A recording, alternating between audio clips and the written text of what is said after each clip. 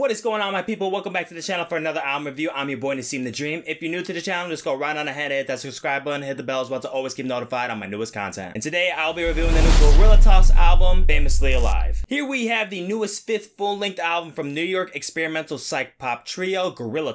Referring back to their 2019 EP, What Would the Odd Do, discovering a band that really knows how to think outside of the box and develop a highly potent song creativity with the genres that they use in their music. This was a project that gave me a very memorable experience, delivering as one of the most sporadic bands to come out with rock music today. My given expectations plattered on with a couple of teasers that we were met with before the release of this record, off of assumption I could believe that this record could either possibly top or possibly meet that same energy with the EP What Would the Odd Do. However, after display of the consistency and creativity seems to be a bit pieced off from certain parts and pieces onto this new project, Cannibal Capital is placed at #1 onto the track list for this new record, consisting of various distortions, drum freestyles, oddball sound design flinging into the background as well, all over this intense yet soothing vocal performance that just feels like a wild chemical fusion. Riding right into the sun with the next song, Famously Alive, that feels like it's frying my brain as it continues on, crisping over with this bright and exciting alt instrumental. Growling synths full of danger overfill the song, yet feels so tamed under these vocals too. While the band creates an experimental rock, spreads this mind-bending experience across its plays with wonderful display. Live, Exponential features these shimmering synths when followed with demolishing bass onto every fourth beat, complemented with a spectacular outro that melts your brain. I am really enjoying the chorus too as well on the song Mermaid Airplane that kind of goes off this funny ring around the rosy impression. And I am really impressed with the layering onto the passages on here too. They sound well mixed and just well taken care of. I'm also hearing a lot of a glam metal inspiration onto a lot of the moments with the melodics onto these verses. At least that's what it reminds me of a lot, especially because of the guitar playing and the solos. Wild Fantasy captures that same shine into the finish, though it also feels like a less complex and less bright version of Famously Alive. I also feel like it goes a little bit overboard with that ring effect onto the keys too. They kind of feel a bit too sharp on here and also can feel like it's a bit of a tough pill to swallow. Kind of feel mildly similar with the next song, Pyramid Hum. I like the approach when continuing making a decent rock instrumental,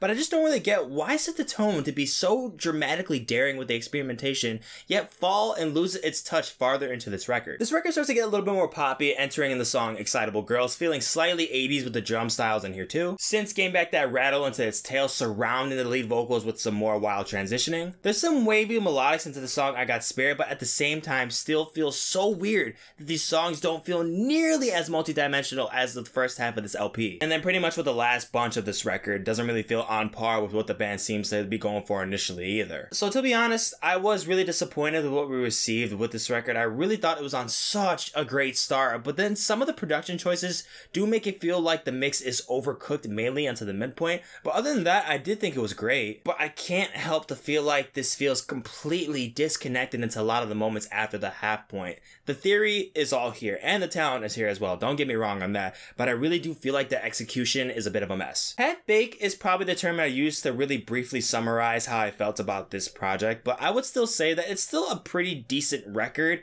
but I was kind of expecting this to be on the greater side of the percentage ratio of the records that I reviewed on this channel, but unfortunately, this does fall a bit short. I'm gonna give Guerilla Famously Alive a 66%. As always, guys, thank you so much for watching the video. If you enjoyed, go ahead and like, share, and comment down below. And if you're not already, subscribe to the channel. Down in the description, you'll see the separate tracklist ratings I have for the album, more videos, and also the links to my social media accounts so you can keep up with me on the daily.